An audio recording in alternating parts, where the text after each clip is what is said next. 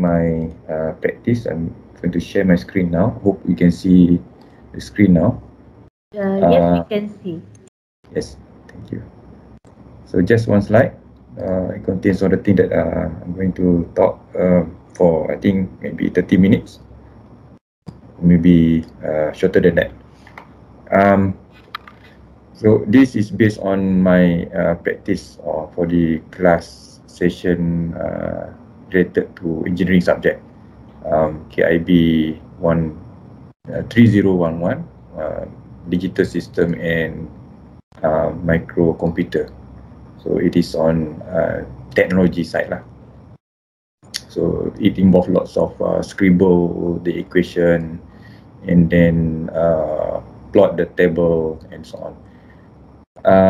I divide this the content into 3 categories. The upper categories involve what I'm doing before, and then at the middle what I'm doing during the class, and then lastly after.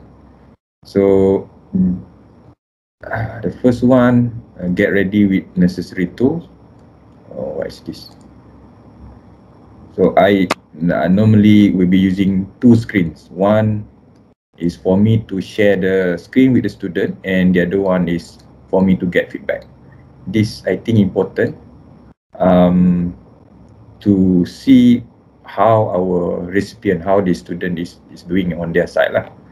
So I normally ask them to turn on their camera. Not all, those who are willing to turn on, they can turn on, and also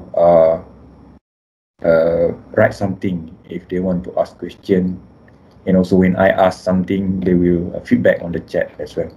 So this is I think useful to have 2 screen. If you are using your laptop, you can always plug in your existing screen on your laptop. Then you have 2 screens.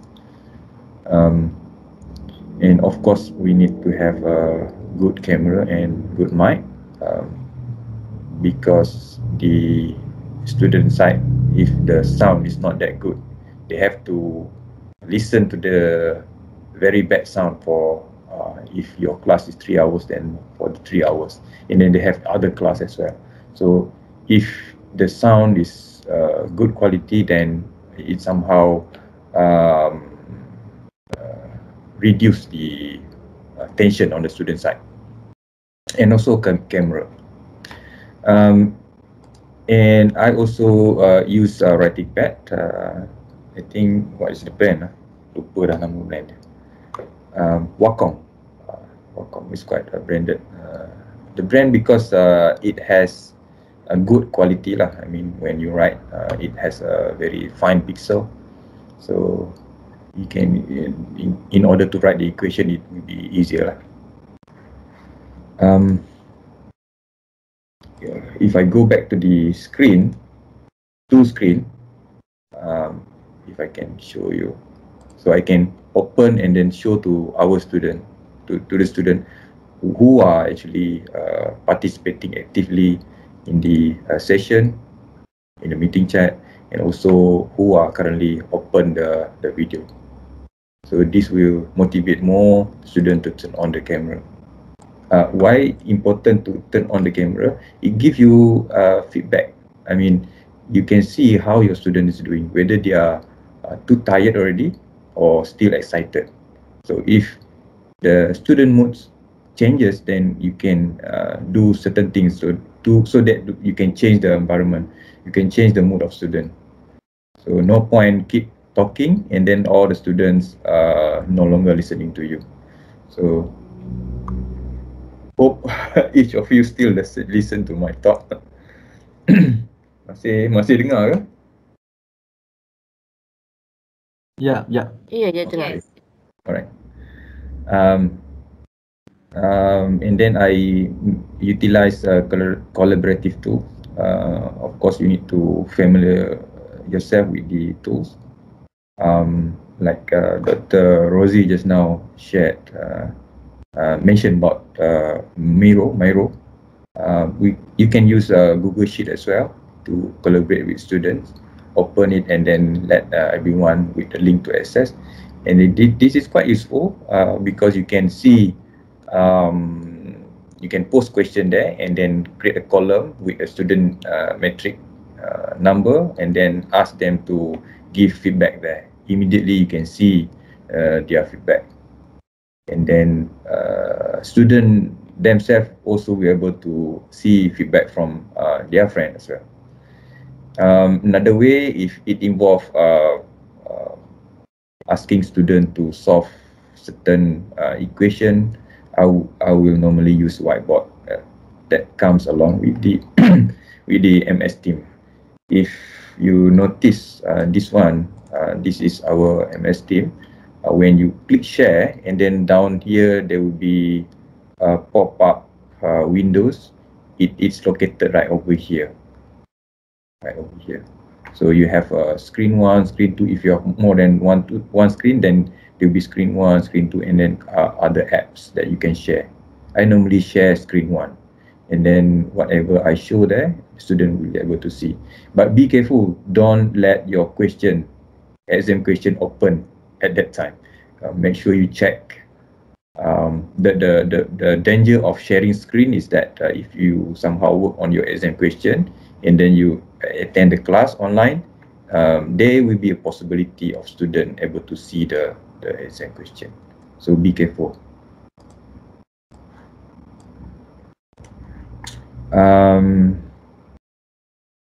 Writing pad, collaborative tool, Google Sheet, whiteboard. Any questions so far on this part? If not, then I will continue. Tak ada. No question. Tak ada. Alright. Saya bukan ajar, saya just share. I'm just sharing. Whatever you think suitable, then please use it. If not, if you think it's not suitable, then you can opt to other technique. And second, this is beginning of semester. Beginning of semester for this class, I normally call somebody senior who are in industry, or maybe very experienced professor to come over to the class and motivate student. Tell the student where this subject, why this subject is important, where it is going to be used. So this will somehow, of course, will motivate the student, and then they know where this subject is going to be used. Right? So this is based on my previous experience. When I was a student, I forced to take up a subject that I don't know how this subject is related to my field, because as a student you don't see the bigger picture at the time. So it is good to call somebody maybe from industry to give at the beginning as introduction to the course, to the subject, so that the student will get the bigger picture. All right. Of course, you can motivate the student, but if you have somebody else who have experience, it will be better.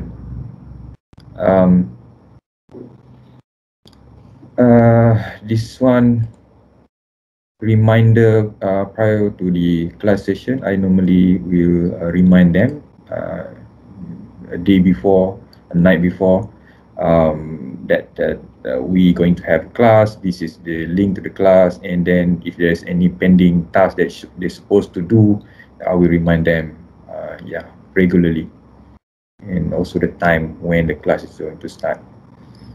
Of course, they know this is just a reminder, because students are always with their mobile phone, and then if there's message come in, they will open, and then they know that they actually enroll to the class, and then they have to do certain things. And I also post related videos related to the course that going to be carried out on the next day, for example, so that they will view it, and then when they come to the class, they somehow have an idea already. So it will be easier to discuss the content of the subject, and perhaps they will have more questions at that time. So it will be more interactive session.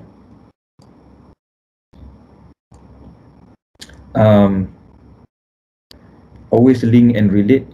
All right, every week we have 14 weeks, right? For second lecture, third lecture, and subsequent lectures.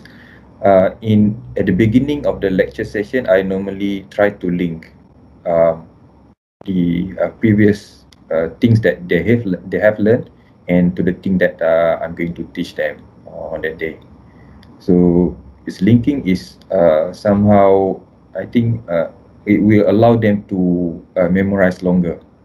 It helps them to memorize the subject contents, because it links to whatever they have. This is not only linked to the subject in previous semester, but also subject or things that they learn in their school. We try to link it. Like, for example, in this subject, I have a base 2. I try to link with their subject in their school.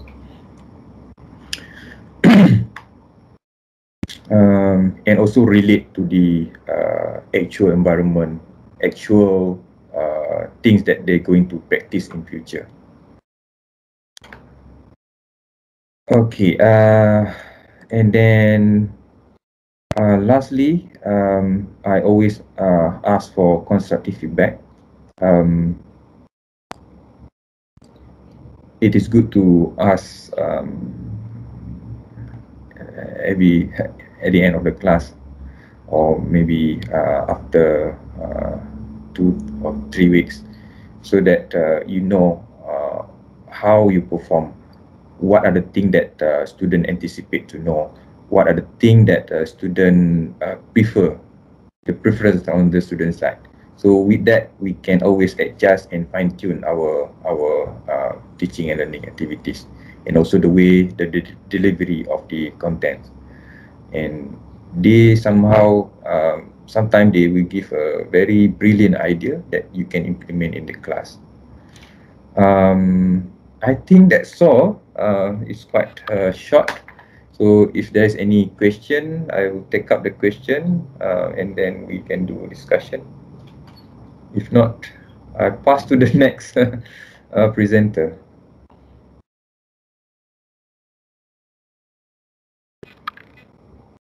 Ada soalan tak?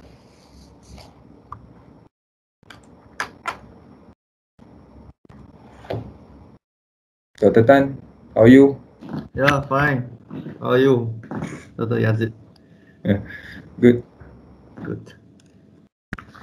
Anything you would like to ask? It's quite short. No, at the moment. No, at the moment. All right. I think Dr. Yazed, if I may ask. Yeah, sure. For the constructive feedback that you actually ask from the students, what are the ways that you use to get their feedback? We can use Spectrum, or you can use the Google Sheet just now. Sometimes students are quite shy to give the feedback. If you use Google Sheet, they will tell all nice thing about you, because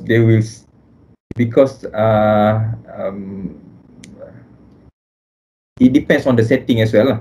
If you set the Google Sheet only those with emails, registered email can edit, then they somehow a little bit shy to voice out their concern. Yes, if you open a Google Sheet and that link is open to anyone, that means they can log in as anonymously, then they will say something, but still because it is appear to everyone, they somehow don't like to say, I don't know. It is not everything that they want to say, they will say it. They will keep it somehow. But if you use, I think the feedback from the Spectrum, there is a feedback module. That they somehow, I think they can give quite good feedback. If they think the thing that you are doing is bad, they really tell it. You need to tell them.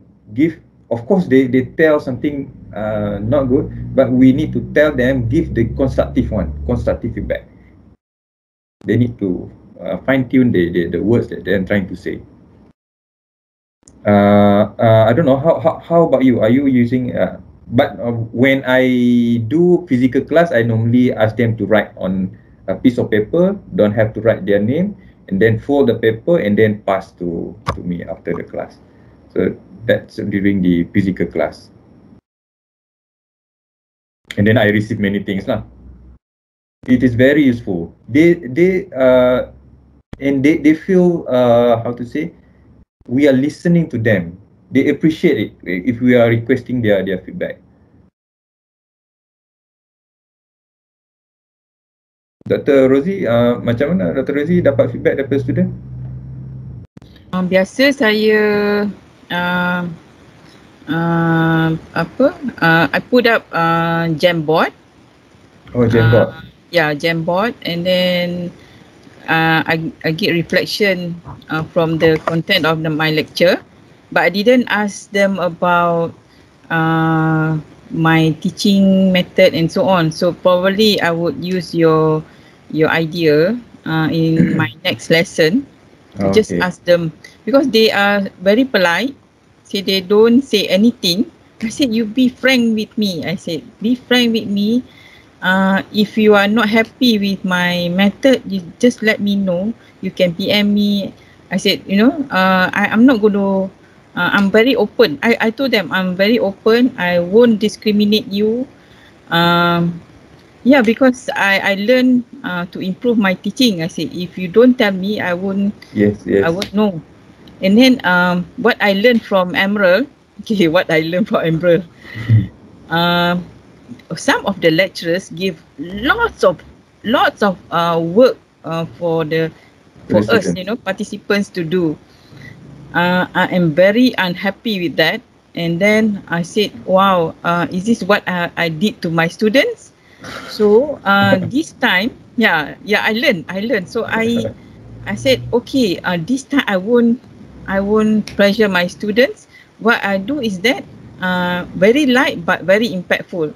That's what I did this time around. So I don't know, because we heard from them, ada kata yang dekat Facebook tu apa? Facebook student relieve dia orang punya perasaan, compassion. Compassion. My colleague said, okay, students are not happy. Students said they blah blah blah blah blah. Okay, I said okay. So even though it's general, but you feel it. You kind of sympathize them, because some of the students, when they are at home, they have to do house chores and so on. So parents are not kind to them. Because they are adults. So that's why. So I feel I feel what happened in my Emerald class. There are lecturers who are so kind, only give maybe 2 tasks. And then there are lecturers who are very unkind, ask us to do so many things, and within 1 or 2 weeks, and then we have other tasks also. So I said, this is what my students are feeling. So that's why bertobat lah. Okay. So I think I'll pass to the next lecturer, Dr. Tan. So over to you. I'm going to unshare my screen. Okay. Thanks, Dr. Yazed. Let me share the screen. Right. So I hope you all can see the screen, right? Yeah, I can. Yeah. Very good morning to all. Into my class. So today I'm going to share with you how I conduct my class online. So my name is Boon. I'm from Center for Research in Biotechnology for Agriculture. In short, we just call CEBAR. So I teach some of the courses together with the faculty, so on biology disciplines. So next. So here is the outline where I should talk you through some of the concepts like learning environment, student online learning experience survey, flipped classrooms, and then how I did for my class last year and also for this year. So we know that the COVID-19 pandemic has really changed the educations forever. So if you look at this chart, you can see last year until March, actually worldwide, a lot of number of learners impacted by this COVID-19. So they have to close the school, close the university, and then this data was last year. So I think it will be more end of last year and probably this year as well. So everything's we have to go online, especially for the teaching and learning.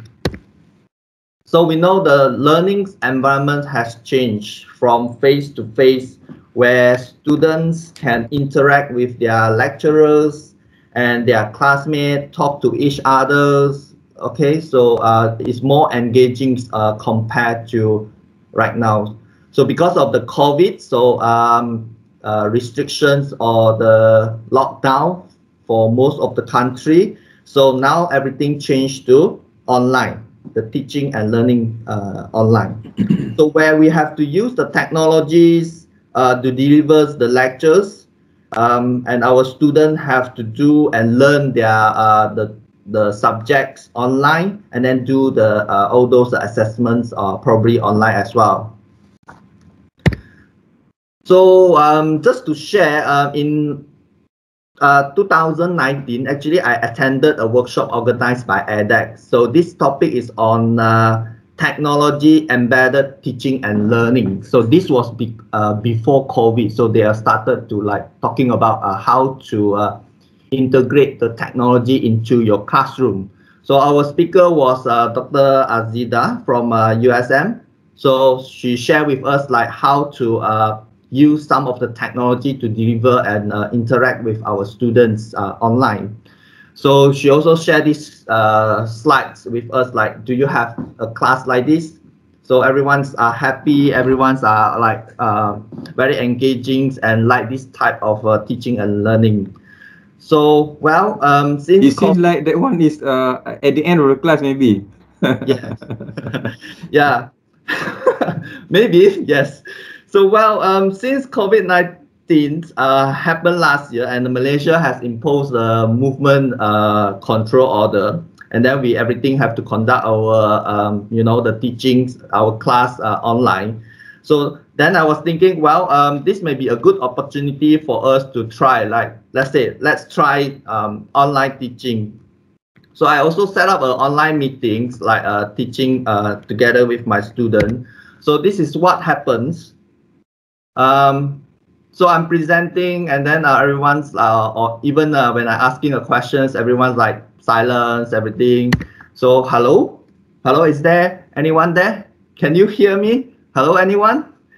So this is really happens to me as well. This was also shared by Dr. Lee. If you joined the previous peek into my class, March 2021. So Dr. Lee also shared the same problems, hello, everyone, is there anyone? Can you hear me? So this is also just now Dr. Yazed shared with us, have to turn on the camera and if possible so that we have more engagements or interactions between us. So it can be very frustrated when you are asking questions and then no one responds, and then it took 1 minute or 2 minutes, then someone type in the chat box no or something. So I think this is very common. I do understand some of the students, they do not have a stable internet connections, or maybe they are using their mobile data. So if they turn on the cameras for so long times, it might run out all the data plan and whatever. So yes, so we as a teachers, we also feel unsupported because this is also many of us like first time doing teaching online, and then even some lecturer, they do not have a technology as well. You know, because they have families, you know, they also, their children also have to learn through online. So one laptop for everyone. So like everyone compete with each other to like, oh, now I have to use the laptop to do my work and whatever teachings. So this actually create a lot of stress for us. And if, believe me, if you are teaching online, you will know like getting more workload compared to the face-to-face. So on the other hand, students also facing a lot of stress when they are learning through online. This is, of course, this is also new to them.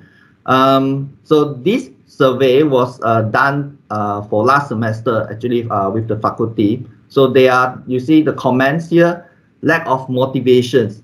The student highlighted that it was very tiring, and then they have lost the motivations and passions to study. The only thing that keep them going is because they need that degree. Otherwise, I think they have really lost the interest. And then some, they also highlighted that some lecturers just read out without any clear explanations online when we do the remote learning. So are our students ready to adopt the remote learning? So if you look at this one, actually this was done with US institutions. So you see, US also the same. You see, a lot of students, they prefer completely face-to-face. So this is a big percentage from their respondents. And then if you look at the completely online, this is really still very, very low percentage. So majority are still prefer either completely face-to-face or blended. So if you look at the blended these portions, most you can see still have a substantial percentage that they prefer the mostly face-to-face, or they can actually accept hybrids like integrations between these two. So from face-to-face, which is using minimum technology, until the fully online, which is fully utilize all the technologies to deliver the lectures. I think many of us are still prefer blended if possible. So they still prefer to have some kind of interactions between their classmates, between the lecturers, and all those. So so today I'm going to share with you a little bit more about this flipped learning. If you see, this is one of the blended learning. So why I highlighted this is because okay, this was, I got a research grant from ADeC as well under this Lighter program in 2017. So this was some time ago. So I'm testing to try a flipped classroom. So just to give you a little bit ideas on what is flipped classroom. So we know traditionally we as a lecturers, we just stand on the stage and then we give the lectures, talk about our topics and whatever, share with the students. So student will sit there and then just listen or absorb completely what you say. So, and then after the class, they will go back and then do their home revisions, or sometimes they have an assignment to do. But in the flipped classroom, this actually is totally different. So students have to learn at their homes. So we do provide all those pre-recorded videos and everything for them to learn first. And then when they come to the class, they only do the classroom activity, which, like for example, they need to solve a problem, the base questions. Maybe they're doing the case study where everyone form in the small group, and then they have this kind of interaction and discussions. So they come up with the idea or come up with the solutions. So this is the idea for a flipped classroom. So you may ask, like, why we want to go for a flipped classroom? So bear in mind that we have a diverse background of students. So every student, they learn at different paces. So some students in the class, they might get it what you say, and some might nearly there, they get what, like nearly get it, or some just don't get it. So whatever you say, they just don't get it. And then if some of the students, they let's say they MC or they cannot attend the class, so they might miss that critical lessons as well. So so we have to recognize, like we have to really understand that some of the problems. So that's why if the student can control the whole learning process, where you already uploaded all the necessary lectures notes and also the videos or whatever material that they need to know, they can study at home. Maybe today they are a little bit busy on other things, so they can study at their own tomorrow. So they have kind of 1 week to learn, and then when they come to the class, we focus on doing the problem-based learnings, like or activities, where they have a lot of discussions among them, and then they can this is kind of a collaborative learnings, and also they can encourage more engagements between the students and also the instructor as well. So how does a flipped classroom look like? Chaos or very tiring? So of course, this maybe happens in the like kindergartens or primary school if you are like talking about flipped classroom. So if the lecturers, or sorry, if the teachers didn't control well, so you can see this thing might happen as well, right? But I believe we are in the tertiary institutions, so probably you will see this kind of scenario where students are really like discuss on and throw their ideas amongst their group mates, everything, so to solve the problems. So I think this will be like quite rewarding for them as well, and also for the instructor. So maybe in this class, we as a lecturers or instructor, we are doing the facilitations. So we are like facilitate the discussion. We are not giving them the solutions or the answer, but we are facilitate their discussions. So I also tried on my class in 2017 or 2018. So where the student also divided like into the group. So they done the discussions, and then they try to solve, and then they come up with their solution. So this is like, you know, they draw everything on their mahjong papers, and then they share with the class, and then some of the students from other groups, they can ask and questions them and all those. So of course, if you want to practice this flipped classroom, you might face some of the limitations, where we have to really recognize that we have a diverse students background. So everyone's they learn from they're from a different background. So when come to the learning, so they might have a different paces. So when you started to implement this flipped classroom, so definitely you will face initial resistance from the students. So I also took a long time for me to like convince them we have to practice this, and what are the the rationales behind why we want to do this. Because like when I mentioned, then the next week the student come, they were still sitting there and waiting for you to give a lectures. So they are expecting you to deliver the lectures and teach them what they need to know, rather than they read before they come. So it really took a while for them to practice. And then another things would be like there's no the very good assessment or the good indicator whether the flipped classroom can be applied for all, or only certain things, or only certain subjects. So some subject may not be really can be applied using these models. So, and then sometimes if you are facing more student in your class, like for example 100 or maybe 50 students, so that will be also quite challenging as well. So okay, so this is face-to-face teaching and learnings, which I done some time ago. So here I would like to share like how we can actually incorporate this flipped classroom online.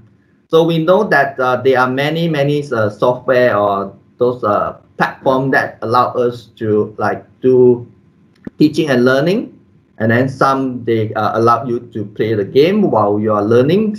So there are many. So I'm putting here is just a few only, which is quite common, and I believe most of you already know at least 2 or 3 of from this platform as well. So I think before we really go online, first thing we really need to do is planning. So as Dr. Yazed also mentions, the planning is very important. So before you really can put your class into online, so I think you really need invest some time to plan your class. You see, from here you can see the students comment. So they are commenting like, please upload your lectures notes earlier so that they can print out or jot down important points during the lectures. They also say like, you know, I'm begging, please provide lectures notes, and this will be very helpful for students to learn in advance. So we have to really recognize that the virtual students, you know, they study online, completely different compared to have a chance by face-to-face learning. So of course, I also recognize that we are very busy, right? You know, the lecturers in the university, they have a lot of things to do. They have KPI, they have a lot of commitments.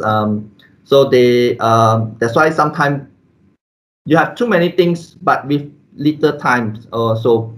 But still, planning for your class is really important. Is essential for the online classroom environment. So here I'm just putting up one of the example from my spectrum actually. So like I would usually like, okay, so this is the first week, so we need to learn about like plant biotechnology because I'm teaching a plant biotechnology class. So I also put in up the slide actually in PDF versions. And then I also have a pre-recorded version so that if they don't want to listen to my voice, probably they have listened so many times. So they can read the PDF versions. It's the same. It's just without the audio. And then I also uploaded all those necessary information or material for them. So some of the articles as well. And then I also included some of the you know, the videos from the YouTube to teach you how on these certain topics for them. And then I will particularly indicate this is for week 1 so that they know, okay, now this is week 1, they need to learn about this topic. And then when they move to the week 2, then they have to learn about that topic. So this will help, I think, at least will help some so that to guide them, they know, okay, week 1, they need to study this, and then week 2, they need to study what kind of topic as well. So if you want, you also can put the dates. Last time I also put the date here, specific, like which date you need to study, but sometimes I also miss, you know, when there's a public holiday and all those, then I also misplace, you know, the date as well. So now I'm practicing putting like, okay, week 1. So you take your time to learn for this topic within this week 1. So every topics after, let's say, first topic, so I will also include this as like some kind of quiz for them to you know, to see whether they are understanding on that particular topic. So this is not exam. So I'm just putting setting up a quiz, maybe 3 to 5 quizzes, and then put it there after one topic, so that okay, so after they learn the topic, then they can try it out for themselves. Like, okay, so choose which correct answer, so that they can understand more about these topics, and then before they move on to the next topics. So this is like some kind of self-evaluations or self-checking questions. So I also done for this crossword. So actually they also like, okay, from there how they play these games and whatever, but this is of course related to the subject as well. So this one all are integrated, or actually you can do it from Spectrum. I mean, for the quiz, you can use the Spectrum to do it. And then for crossword, you can go to this the website actually, and then you can embed it into or integrate it into the Spectrum. So they can just log in into their Spectrum, and then they just play the games. So this one you can actually type it, and then you can delete if you answer wrongly. So it's more interactive. And then I also provide the PDF versions if they want to print it out, and then they want to do it in hard copy, they also allowed to do so. So so I've tried to use only one, of course, platform, Spectrum. Everything they can find from their Spectrum once they log in. Of course, certain things they can link into the external platform, but they can find from this Spectrum. And then they can also find the link to link into external platform, rather than like, oh, you give this link here this time, and then next lesson you give another link, say, well, we are using this platform. So people will, the student will confuse. So everything I will put in the Spectrum, whatever external link or whatever in the activities that can set up in the Spectrum, everything's in one shot. Okay. So another important things after you plan your class properly and then design everything perfectly, and then when come to the actual class, I think stimulate the discussions is also very important. This is like the interactive and also the engagement. So you see some the student comments, some lecturer just read off the slide without a clear explanation, so they just tell us to read on your own. So I think so student, then why they need to come to the online class, right? Because whatever you are going to read the slide, they can actually download and then read by themselves. So so I think when we do the online classroom, another thing is we have to recognize it is different compared to the traditional classroom. So we need to stimulate the discussions among the student. So because when you do the online, it's like a co-mechanical things. So there are two strategies. One is instructor present. The other one is the students interactions. So let's look at the instructor present where you are there.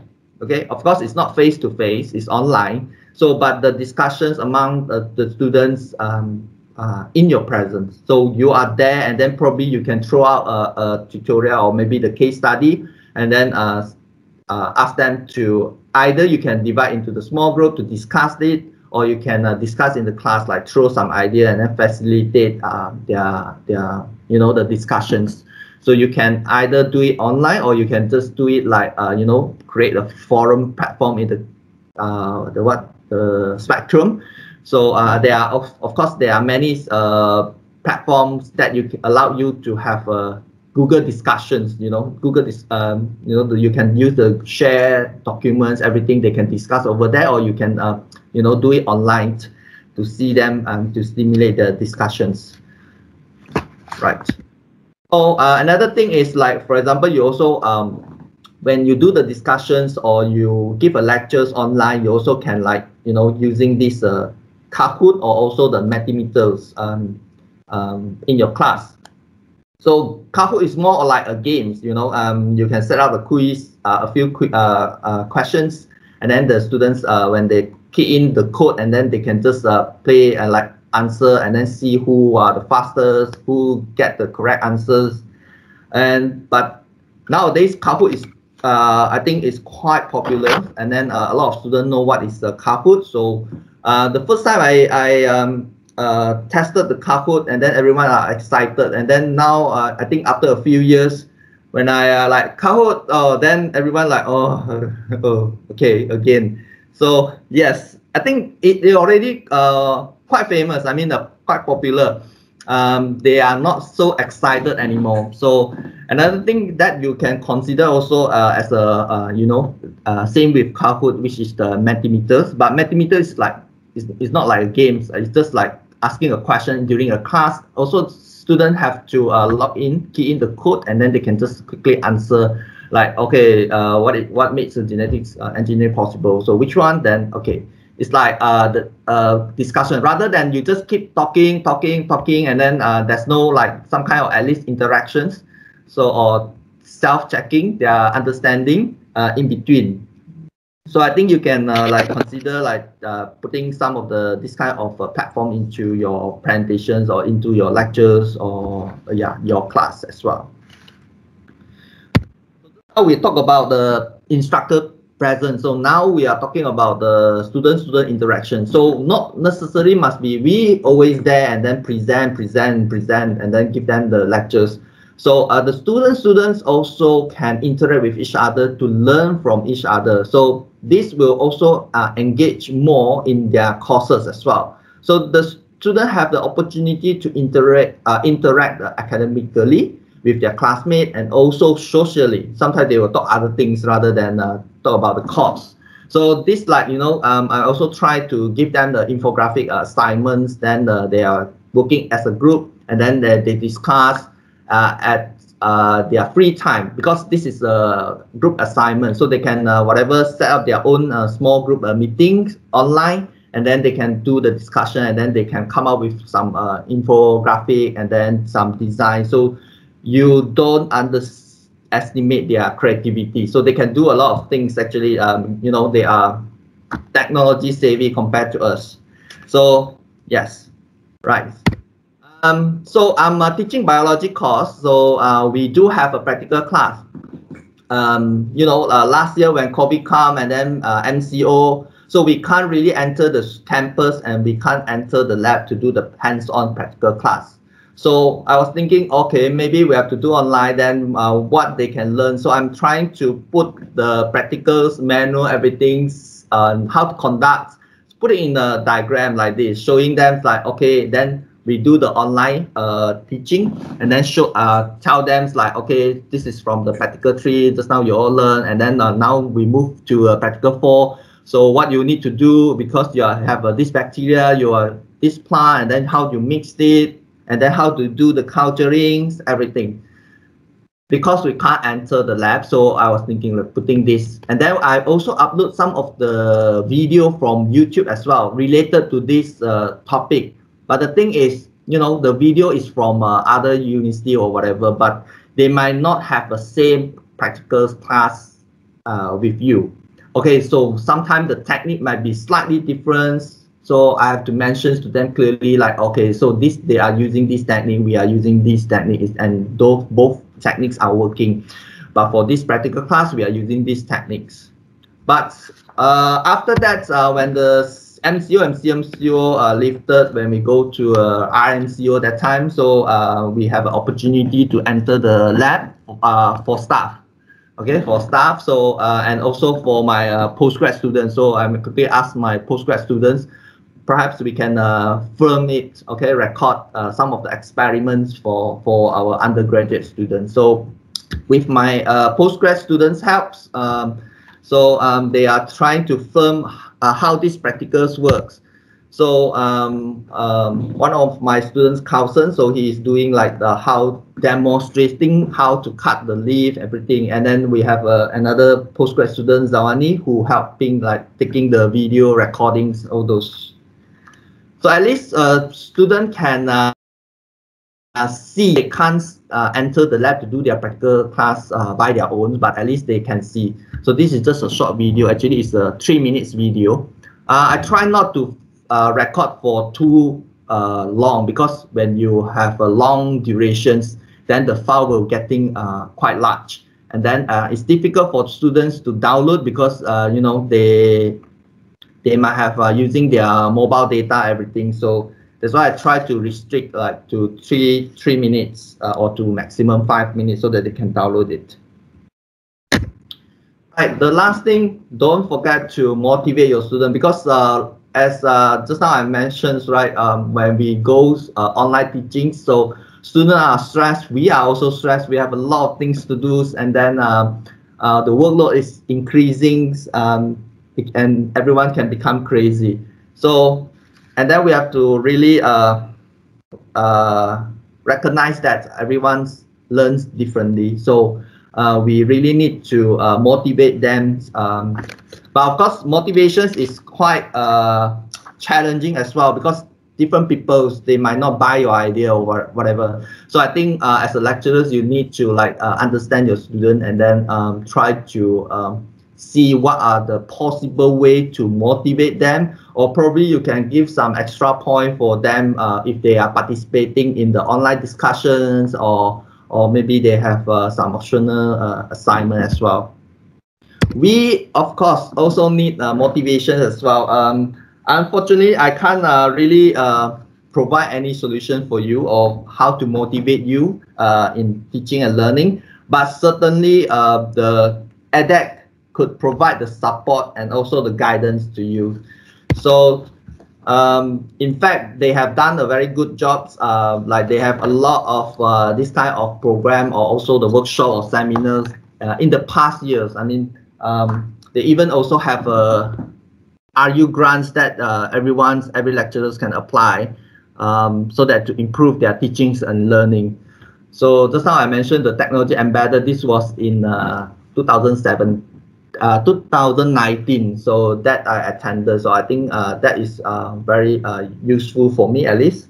So I think if you have really facing a lot of issue or you need guidance, probably the ADeC is the best center that you can ask for. With that, thank you very much. Thank you for your attention.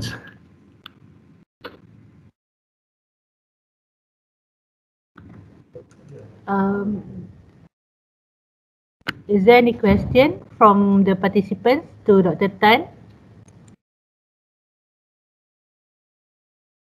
If you have any question, you can just unmute your mic and deliver the question. I have one question. Yes.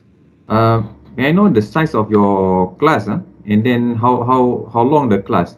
And normally one class you take 3 hours straight, or you break it? Is it 3 credit hours? Okay, so last semester I'm actually teaching 2 courses. So one is master course, the coursework, master coursework. That was 3 hours straight. So I usually will break the class, and then online I probably do 1 hour, and then after that we'll break, and then most of the time, like the other 2 hours, will be the activities for them. So, and the other one, the undergraduate program, that one will be just 1 hour per class, and then we have 2 classes per week.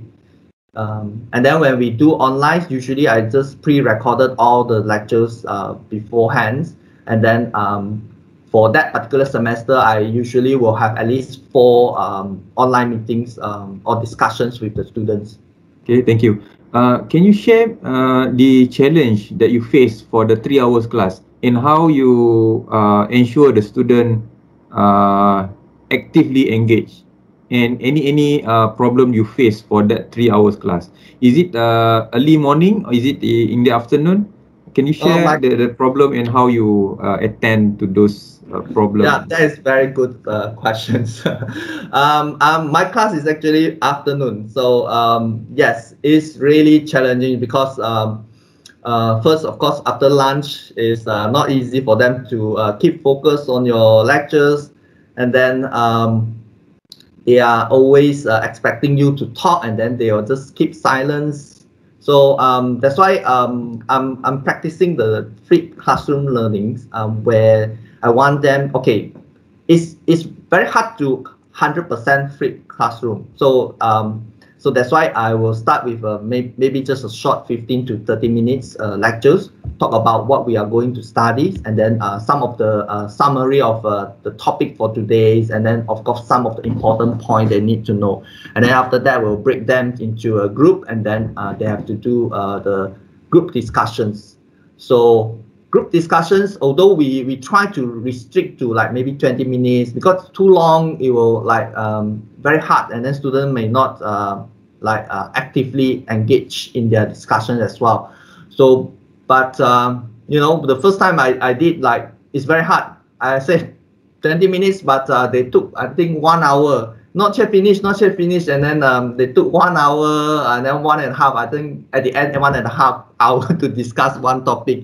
And then of course, at the end, they have to present. So they have to present and share with their group members what are their findings and all those, how to solve this problem. And then other group also, you have to stimulate them to, you know, to participate for Q&A. Otherwise, this group present and then other group like, oh, just keep quiet. And then, okay, no questions at all. So I actually asked them, okay, if you can ask one question from a group, then you will get 1 point. So then, okay, then they see, okay, they got the point. Then, okay, they start to ask questions. Good strategy, like, good strategy. Yeah, you have to somehow force them. Actually, you have to somehow force them. Otherwise, they will just keep quiet and then say no questions. Everything perfect. Yeah. Okay. Thanks for sharing.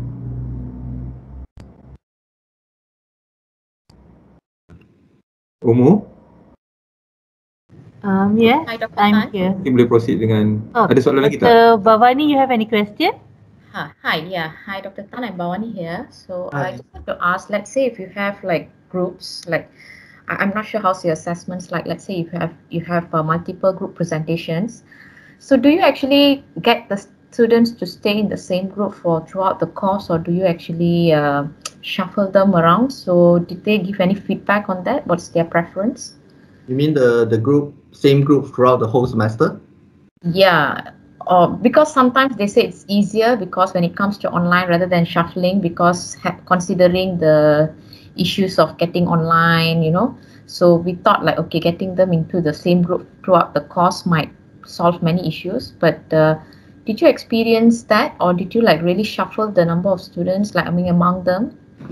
I do, like for example, we have 14 weeks, right? So usually for the first 7, I will like, okay, you stick to this group, and then probably after the second 7 weeks, then they will shuffle against. So because you know, I don't want like everyone like just stick to the same group and then throughout the whole semester. So they lack of like interactions with other classmates or all those. So I will just first 7 weeks this group, and then shuffle, and then for the next 7. So I think if you really keep like shuffling like every time, though, it's also quite problematic. Yes, for online. Okay, thank you.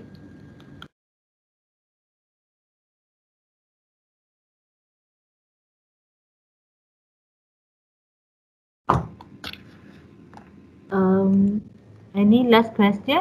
If not, we can proceed with Dr. Rosilawati. Dr. Ros, are you ready? Yes, Bismillahirrahmanirrahim. Yes, I'm ready. All right. All yours. Okay, thank you, Mo. Okay, let me share my screen.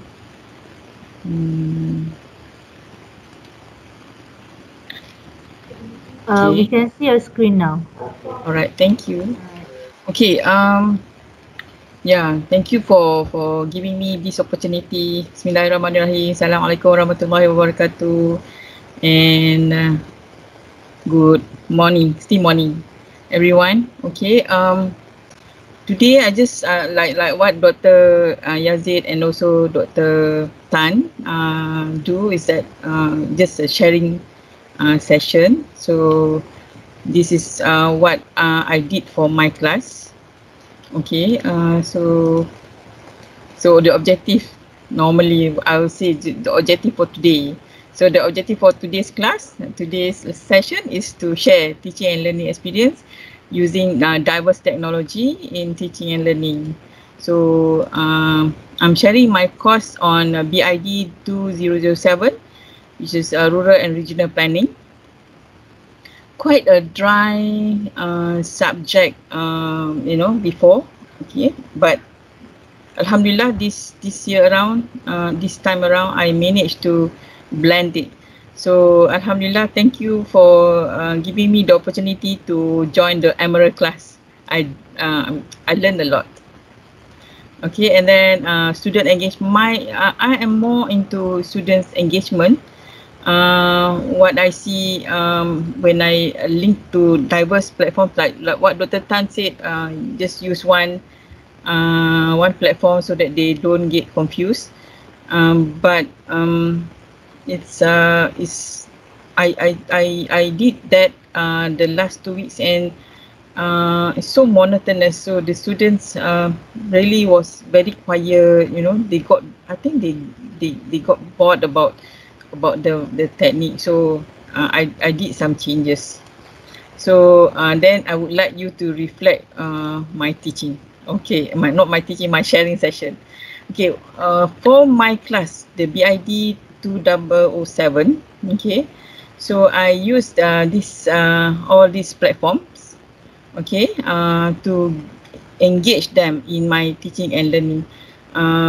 Before this, I just, for about 2 hours, I'll be teaching, ask questions, and then I could see that they are quiet, just like what I see now. I only see faces. I don't see any video because, yeah, I understand that they might not be able to,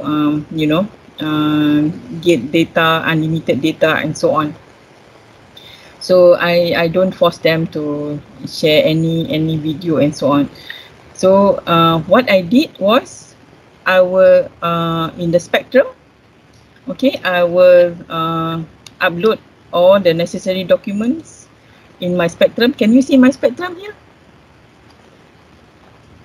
Can anyone? Yes, we can see. Oh, okay.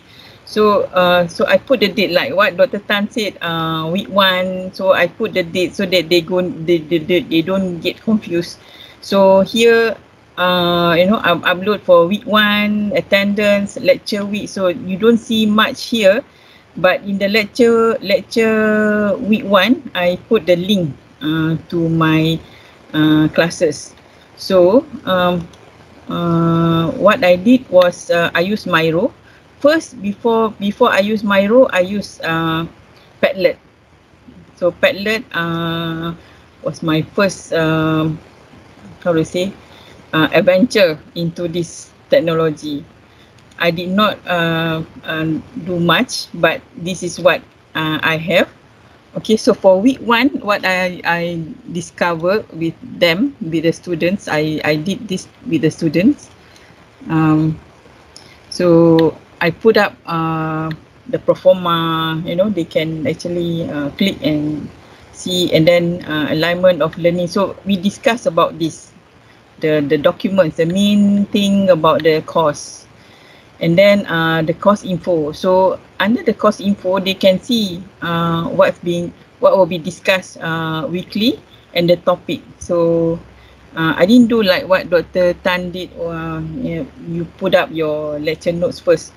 No, this one, I said you have to follow what's been written in the course info. I will follow strictly on the topic from there, so they know already. And then the student learning time, I actually brief them on how much time they're supposed to spend for this course.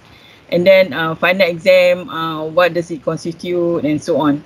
And then the assignments. So I put up the assignments, okay, what they're supposed to do. What I normally do is that, because assignment is quite heavy for urban and regional student program. Why? Because they have studio, and they have to come up with a studio report 3 times. So it's quite challenging. So what I did was, I tried to blend my assignment with what's being done in studio. Let's say, for example, they're going to do a study for maybe structure plan, because second semester they will be doing structure plan. So if they are doing structure plan, which part, which state are they doing? So I will try my best to mirror the assignment towards what's being chosen in the structure plan in the studio. So that one will lighten a bit their burden. And then I told them, there'll be online tests. So we provide the link, the online test, and the week that they're supposed to have the test. And then I asked them to divide their group. So for tutorial, this one is for tutorial and also for assignments. I don't change like what Dr. Tan did. First 7 week, one group. Another 7 week you change group. No, I maintain as it is, because the assignment that they did, they're going to do, they are doing, will start from the beginning of the semester, and they will submit maybe probably week 13 or week 12. So it has to remain with the same group members. So I asked them to choose their own group. So yeah, that's how I got the group. And then in Alam Bina, in the environment, we have for tutorial, we divided the class into 2 parts. So group 1, maybe let's say I have only 30 students or 32, the most is 35. So divided into 2 sessions. For the first session will start at 2. My class is in the afternoon, so very challenging, like what Dr. Tan is facing. And start at 2. The other group will start at 3 o'clock. So this is for tutorial. But for the lecture, it will be 2 hours. Okay, then I start start my lecture. First, I ask them to come up with from just from the air, or they want to Google online, it's up to them. So what are the issues in rural areas? So they put up, I said, you have to put a sample here. Write your name, because if you don't log in, then or you log in using because this one I have to allow them, right?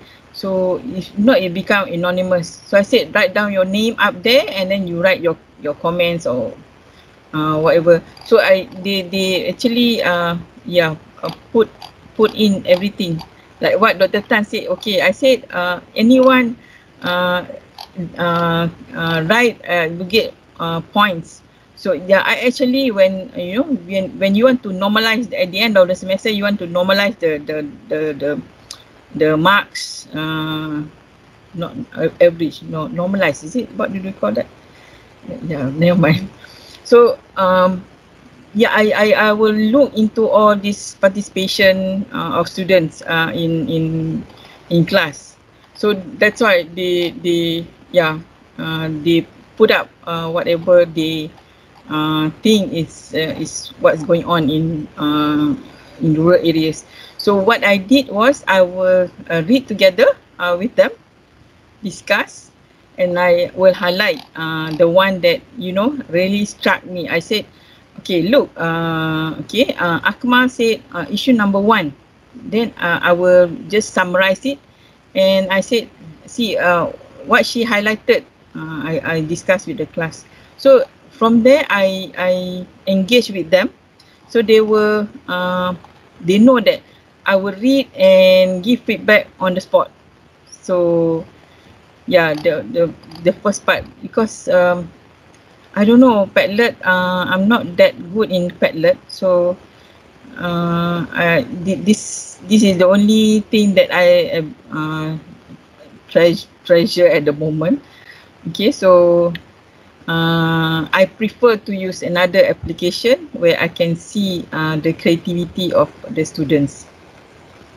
And then I asked about possible solutions, and then I asked about the definition. Okay, so they give feedback. I said I will check their work online. So this is using Padlet. Okay, and then I also use Miro. I love Miro. Okay, I love Miro. But I can actually but the limitation is that you can only have 3 projects. 3 projects, so you can't. If you want to use it more, you have to delete one. So what I did was I export the data. So this is what they did yesterday. Very I don't know. I think they are sleepy. Very dull. I would say dull feedback. We were talking about rural restructuring, and this is what the student did. So they did it before, but in a more creative way. But I don't know. I guess they were sleepy yesterday. Okay, another application that I use is Dropbox Paper. Okay, Dropbox Paper. I don't really, how to say, enjoy it much. Okay, this is what my student did. Just to, I put up about the rural integrated rural area, and then I asked them to give a feedback. So according to the group, so lighten up their burden. So you don't have to do individual, you do it according to the group. So they actually post in the Dropbox paper. So this the creative one. I have one student from China and I have one student from Indonesia. So this is the one. And then another one that I use is Mentimeter. Okay, I use Mentimeter with the public where I teach them on mesra pejalan kaki, walkability. So I played this game. I know that Kahoot is more happening, but I like to see this word being said by the participants, so they can actually type and they can take some time, So yeah, I would prefer this than Kahoot in my case. Okay, and then this is what I did with another group. Okay, and then Jamboard. Jamboard is very interesting. I love Jamboard. Why? Okay, this is what my student did for their work. Okay, so reflection on week 13, week 3 lessons. So they have this, and then rural landscape. So what is rural landscape? So this is what they did. And then the good thing about Jamboard is that you can swap the page. You can have many pages, and it looks so interesting for us to read. I like colors. I don't like monotonous. So I don't know, the students probably jive with me in this case, except for yesterday's lesson where they were so dull. I don't know, I think few of them were sick, and then the active one was not present yesterday. So yeah, probably because of that, probably one of the, so this is according to their group. So I asked them to prepare, okay, what do you understand about rural landscape? So we did the discussion in lecture, and then for tutorial, what we do is that they have to explain what they understand about rural landscape. So yeah, I engage with them through Jamboard a lot. So another, you can see here, this one. So they talk about okay, they talk about Yayasan Hasanah doing. So I said this is how I interpret. So they know Yayasan Hasanah is not the community. We were talking about community building. I said Yayasan Khazanah, Yayasan Hasanah and Khazanah is not community building. It has to come from the community. But Yayasan Hasanah do something for the community. So a good example that was done by one of the groups was this one. Okay, so it's about sustaination. zero waste and beyond. So how they use waste and they produce something else. So it's from the community. So I told them this is a good example. So they learn from their peers. So that's what we were, focusing on. Okay, so you must be wondering why I have this logo. So this is my Center for Civilizational Dialogue. Okay, because I'm the director there. So if you notice, if you receive any emails asking you to join talks and so on, so we have dialogues. And then another one is the Do Care. So people are asking, why Do care about what? Actually, it's a logo for one of the research in community building in circular economy, because I'm going for circular economy. That's my passion. So Chang Liwei work with me on the logo, and so we have a website for this. Okay, so these are the 6 applications that that are really used heavily for my teaching, so that I can engage with the student. Okay, this is the example of Miro. Not like what happened yesterday. This was I think week 3. It's about integrated rural planning. So they actually can be very creative in putting up all these, and we did it online straight away. They are able to see all the pointer coming in, going out, delete and so on. And then I asked about the keywords for what. So when I said integrated rural planning, they have to answer what, why, where, so, and how. So this is what the output of that discussion, and it is based on Miro, and I love Miro very much.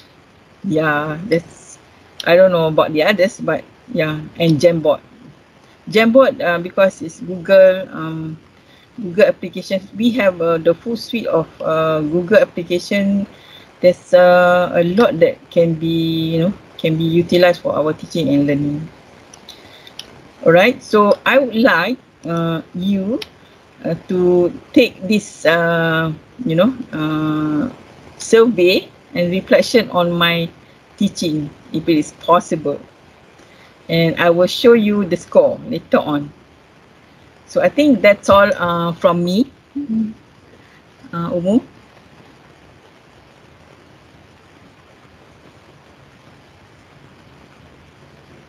Diam je.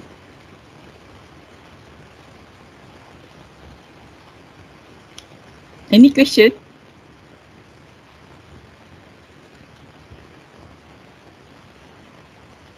Umu.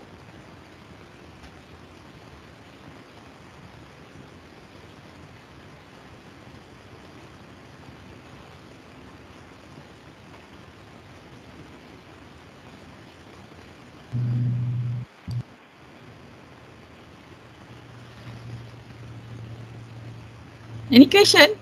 Umur tak ada kan? Okey, saya tanya soalan lah. Itulah berlaku kan, semua orang tidur. Saya tengah on another meeting juga ni. Tengok umur tak respon tu. Soalan, student ada experience macam soalan yang saya tanya Dr. Tan tadi tak? Kelas yang very long hour class, and then student macam dah lemau. How Dr. Rosie attend to that kind of problem? Can share, kalau boleh share. Sebab mungkin sebelum ni pun mungkin boleh share jugalah. I believe you have experience 3-hour class straight. How to ensure the student keep engaging?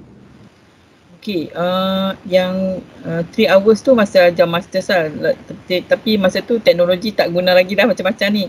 But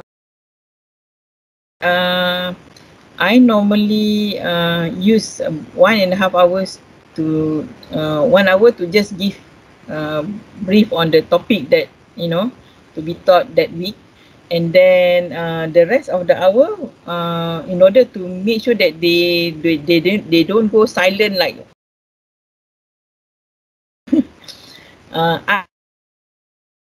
Miro link. When I created the Miro link, so I can see engagement of the students. So they are putting up, you can see immediately. Because every single participant will have their own mouse cursor on the screen, right? Yeah. So you can see it's moving. It's then I taught them first. I taught them how to use it, and then I think yesterday they totally forgot about it, because I use Jamboard most of the time. Because I have to export Miro class so that I can use for another project, for another class. So because it has limitation, right? Miro? Yeah, Miro you can only have 3 projects at the time. If not, you have to pay. So I love Miro because Miro can show the networking, how is it being linked with one topic to another. So I guess because now it's already week 6, so next week it will be week 7. So the first 7 weeks I touch on rural planning. So at the end of the topic, I will ask them to integrate between the topics that for the last 7 weeks. So what do they learn? What are the G's? So if I ask them at the beginning of the class, you see they are very responsive, even though it's in the afternoon. So that's why. And then I made them write their names on the sticky note, so that I know who is. We can see that the pointer with their name. How big is the class? It's small, 30 odd numbers. I think for big class, can Miro still able to I never tried with the big class. What is the limitation in terms of number of participants? I am not so sure, but I don't see any limitation of number of students. It's just a number of projects. Number of projects only. And then you can see a bigger screen, like for example, let me show. Like this one, right? So you can actually zoom in and zoom out and see what's the response. So what's the number of students that you have, Dr. Yazed? Normally? Dr. Rose, can I just ask you also, since you are on this, whenever the students key in something, would you once they are done with keying in all these all these words and all these things, would you be able to know who has actually written it? At that particular moment when they were writing, yes, but after that no, because it's like this. I won't know who wrote what. So what I ask them to do is that you have to write your name. Like for example, this one, they have to write their name. So Jasmine, she wrote this. Okay, right. You ask them to write their name at the end of it. So that I know, because when they were writing, we can see the pointer belongs to them. But after they have written it and then they exit Miro, we can't see. So I told them to write, like for example, Lo, he wrote this. So the rest, and this one I know Mashita, because we were discussing about this topic. So I know who wrote this because I asked immediately. So they can actually lots of additional information that they can write on this screen. Is this so much better than Jamboard just now? Jamboard, okay. Let me show you the difference. Okay, Jamboard. Okay. Jamboard can only show you this, and then I'm not so sure whether it can provide linkages. But Miro is different in the sense that you can write. You can actually, let's say for example, I take this shape, right? So I put it here, and I want to link it to, I want to write something. It will be there, and then I want to add on to this. Okay, wait. Dah, not bad dah. Okay, so I put a link or color. Okay, and then I can choose color, what color I want, and then you write something here, so I can testing. This one my student can also see what's going on, what I'm doing. You see? Yeah, I think this is much more interesting. So yeah, my student, I think they prefer this one. It's just that they forgot about the sticky note that they can use. They actually, if you can see here, they insert a diagram, and they can actually provide a link, more copy link. So, and at the end of the day, you can export it. You export this board. So the links object, they will teach you how to link object and so on. Very interesting. I love Miro very much. I'm willing to pay if I need to. But so far I'm using the free version first. And then as you can see what my student did for my lesson the other this one. See, they can actually do this, amazing and colorful, and they were asking me, Doctor, what happened to the one that we did, so I need to put this back in Spectrum. Another one is Mentimeter. Mentimeter, so I have not seen anyone do anything yet. So probably if you want to test, please do the survey now. Can we do, and then I can show you what's the score like. Just type 3 words. Limitation 3 words. Can you do it now, everyone?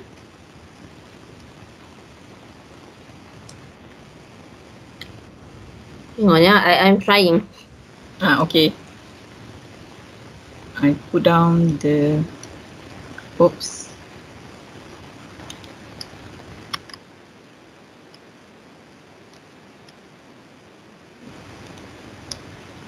I've not seen yet.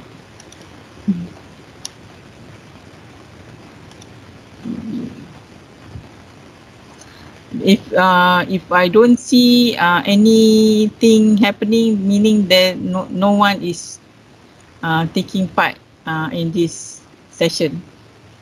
Boleh tak, Farin? What happened is that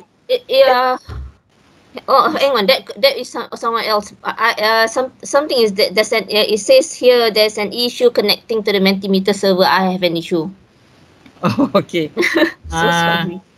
Right. I tried twice already. Okay. Let me copy the link, because probably you have to you have to go to mentimeter.com and then write the code. What's the code? This is the code. Wait.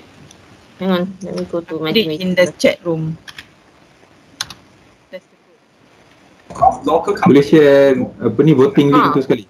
If you share the link in the chat, that would be good. Yeah. Okay. Voting link. Thank you. Welcome. The QR code. It's here. Dr. Bhavani, yeah, that's the code.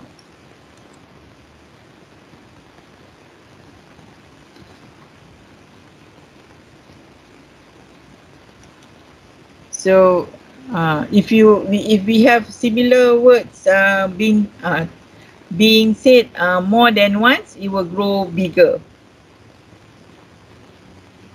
So you can actually choose lots of type. Okay, let's say if you want to use this type, like what Dr. Tan did was this one, multiple choice. You can you can have quiz, you can have slide content. Mine, I like the word cloud.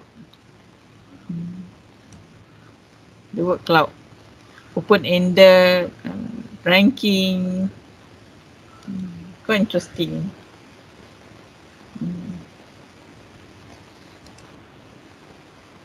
So okay, I think that's all from me. If you don't have any question, be reached at rosilawati@um.edu.my. Thank you.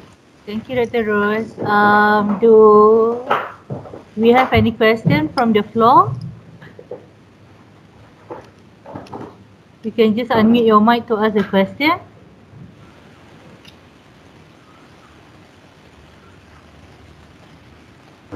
Okay, no question. Okay.